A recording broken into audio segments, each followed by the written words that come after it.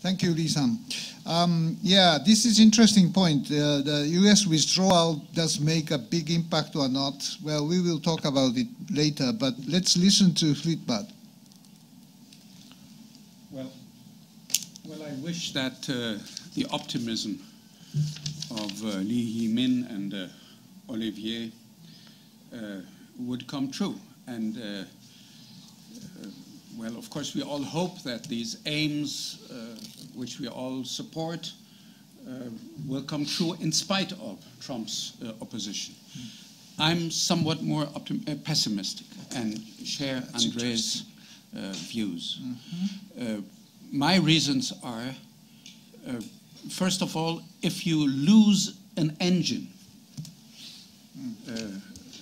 and this engine is the most powerful country in the world still, then it is hardly understandable how this should not have an impact, even if the states and the cities of the United States, and we all happen to mention that and in some sort of self-hypnosis believe, well, this cannot happen.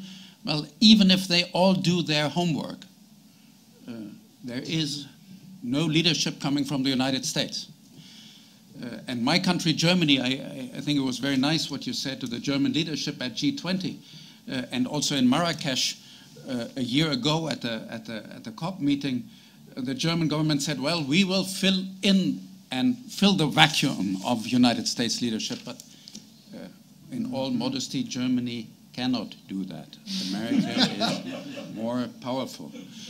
So I believe that this will have an impact within the United States, but even more, other countries might be tempted to hide behind the United States. It is very easy to have a rhetoric for CO2 reductions, but, and Mr. Lee, if I may come back to South Korea, I was in Korea last year and took part at this World Knowledge Conference, and we discussed the Korean way towards Paris. And, well, I don't want to be blunt, but there was not the slightest implication how Korea depended very much on fossil fuels, having a strong industry, traditional industry, how Korea will meet these ambitious goals. And if I look to my own country, which is perceived as a front runner in climate protection policies, well, my country has set out the aim to reduce the German CO2 reduction by the year 2020 about 40% in comparison to 1990, 40%. Well, everybody says, well, great, the German leadership. If you look to the figures today, and we are at the end of 2017, we have reached 28% of these 40. So we are far behind schedule. And without the shutting down of the East German coal power plants after reunification, we would not have gone very far. We still have 50% coal in our energy mix. So what happened was an enormous and very positive increase of renewables, but unfortunately to the disadvantage of gas and to the advantage of cheap coal. So only cheap coal and subsidized renewables could survive in the German energy market. But the overall result, great progress with renewables, no progress when it comes to coal, is not very impressive and is not a model for the rest of the world. I'm very sorry to say that about my own country. I'm a supporter of Mrs. Merkel, of this government, have been 20 years in parliament, but I know how politicians act because I was a politician myself.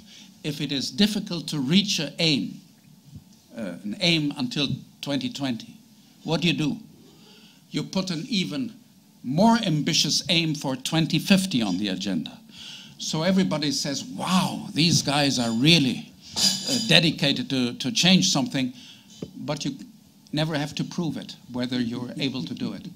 So this is a little bit the situation not only Germany, but the whole world is in.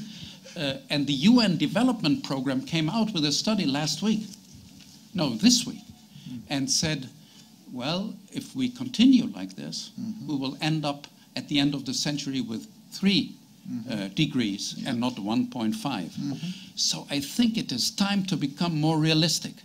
Again, I'm very much a believer of climate change, that it is an enormous task.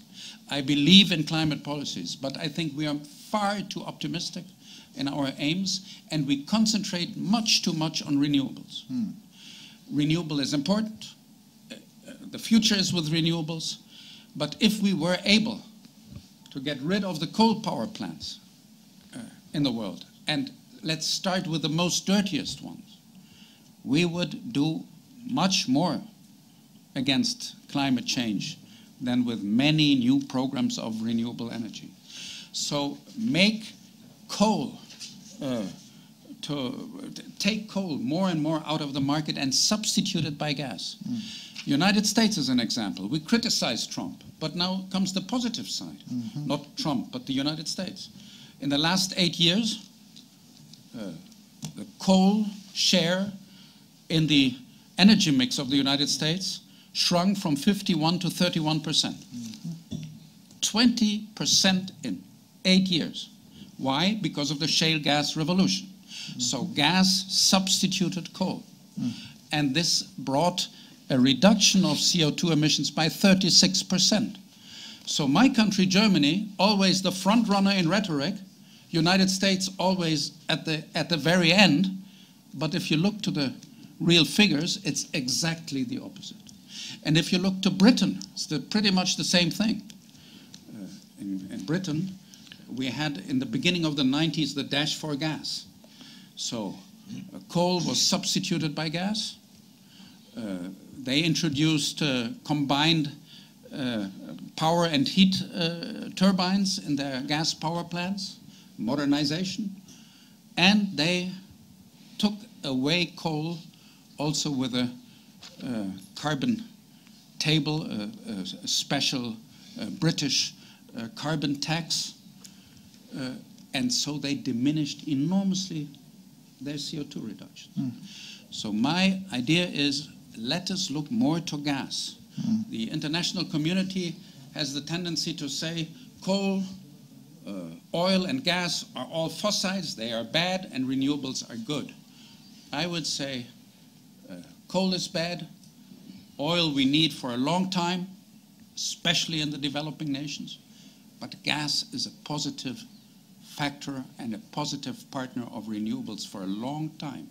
And if we, for instance, in my country, and it's true for many other developed countries, would substitute our old oil heating systems, our old gas heating systems in households, in the industry, by modernizing them, I think we would be able to get the benefit of low-hanging fruits of climate change. We shouldn't make these ambitious goals, but concentrate a little bit more on what we can do in the next years to come.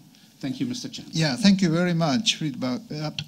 You sound a little more optimistic about what US is deciding, in a way, that golden age of gas in the United States certainly help to mitigate the CO2 emission by replacing old coal power plant, right? So this is exactly what, Trump is trying to help coal, but I think it is almost impossible. So maybe using gas, cheap gas makes a really good policy there. Sure, here I agree to your point of view. What Trump did was he took a couple of coal representatives and put them into the Environmental Protection Agency, which is pretty much the same as if you would take supporters of the peace movement at the head of the Department of Defense. Right? I mean, it's amazing that he did that, but all his rhetoric for coal did not accomplish.